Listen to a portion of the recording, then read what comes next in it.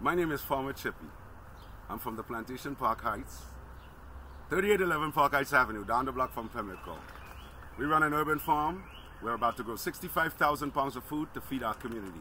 You don't have to pay for the food. Show up. If you can't cook it, we'll cook it for you. We ask that you show up. Come show up. Come spend some time with your neighbors. It looks pretty good. My name is Joshua Day. I'm the Executive Director of Mission Fit. My name is Wes Jameson. I'm the Director of Development here at Mission Fit. For me, Mission Fit is really uplifting the community of Baltimore. Definitely the youth, minority, specifically black, me, myself. I kind of understand the struggles that we go, whether we're in less fortunate or even fortunate places. So I kind of want to be a space where we can develop and approach problems that, kids are going through, and that's what I want to really just make it, whether it be physical, mental, emotional. That's kind of why our mission statement is, strengthening Baltimore's youth. How do you define strength? That's different from different people, especially at different phases in their life. So that's the space that I want to develop Mission. My name is Nkenja Yassine. I'm a child development specialist for Busy Bees Child Care Center, which is an umbrella under Learning How. I have been doing this work for over 17 years. I have my degree in psychology and early childhood development. My goal in working with children and my passion is empowering the whole family and not just the child. So providing resources for the family as well as the children as a means to grow the entire family. I'm Major Gene Hogg. I'm the Area Commander for Central Maryland for the Salvation Army, and one of our new programs that we've established this year is the Doing the Most Good food store. We call it the DMG food store, and it was basically birthed out of the issue of knowing that in our inner cities we have a problem with food deserts, food insecurity, food knowledge, fresh food availability for individuals, and so we thought we could enter into this space and really make an impact on our communities.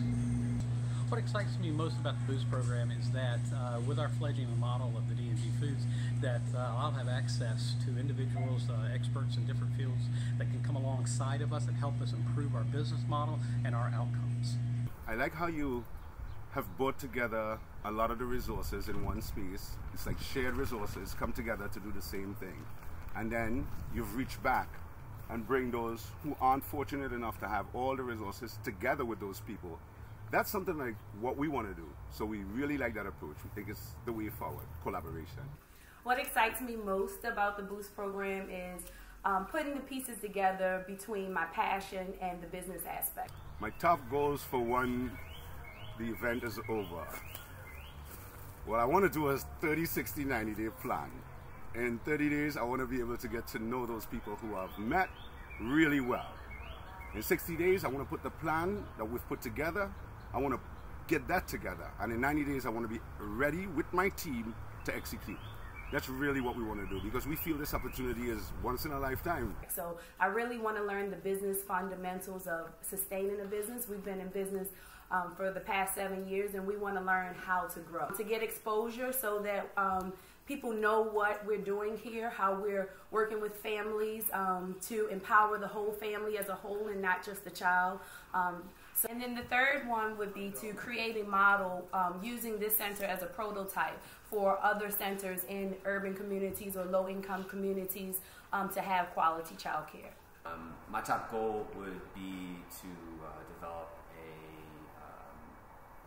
a well-thought-out revenue model that builds on the revenue streams that we already have, thinks creatively and sustainably about what those revenue streams are, what they're going to be in the future, and how we become more sustainable.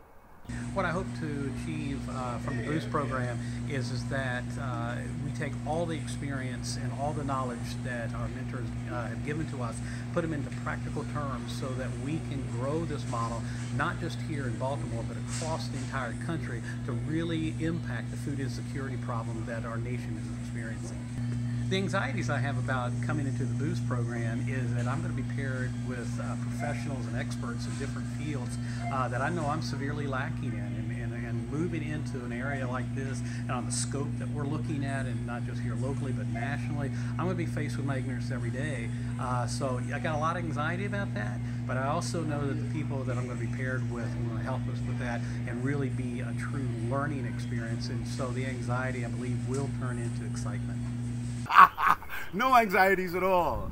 Extra eager, you know, really willing and able to do a lot. When I meet these people, I want to bring these people to my venue with my neighbors and my friends and my volunteers, so they can transfer what they know to them directly.